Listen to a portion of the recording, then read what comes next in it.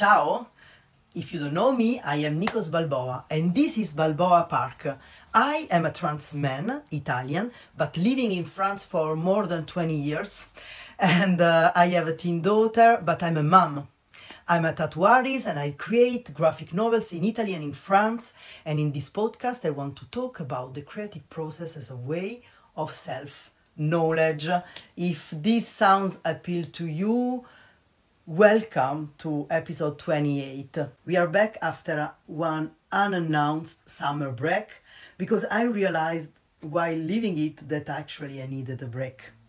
And today, for the first time, I'm recording this podcast in video, not just audio, still from my little studio, which is my bedroom. I'm here today because I want to share something that struck me from a book I'm currently listening to on Audible. The Creative Act, A Way of Being by Rubin. Especially there is a chapter about self-doubt that really gave me the fuel I needed to start recording again. And I want to share that with you to keep my inspiration going, and maybe also because if you experience self-doubt, this may be useful to you. Rubin insight align with how I approach my own creative practice and work with also with the Graphic Journal Club. So let's talk about this chapter. There are 5 top key points from this chapter on self-doubt that I want to share with you, and let me know in the comments which ones resonate with you more.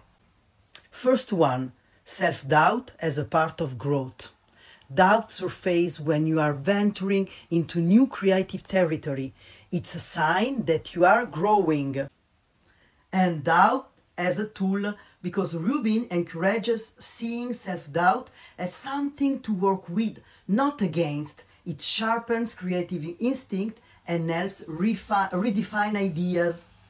Self-doubt is not a barrier, but a compass. Instead of fearing self-doubt, use it to navigate and push your work into new spaces.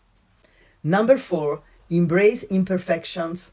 Doubt is often tied to the fear of imperfections, but Rubin suggests that perfection isn't the goal, creative expression is. And about this, he also says that often we do, like when we do a work of art or a work of creativity, we do something and then we like it, but we want to make it perfect and we do a second version of it. Whether this is a painting or whether this is a song or whatever, it may happen that the second version, the more perfect one, lacks something. This because the work of art is not about perfection, but communication. Number 5, curiosity over fear. When doubt arises, replace fear with curiosity. What can this feeling teach you about your process? So, there you have it.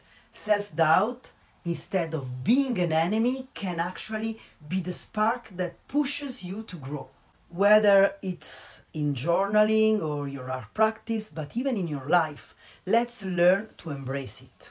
And that's it for today, but if you enjoyed this episode, be sure to hit the subscribe button and leave a 5-star review. Very sincere, very mindful, very demure.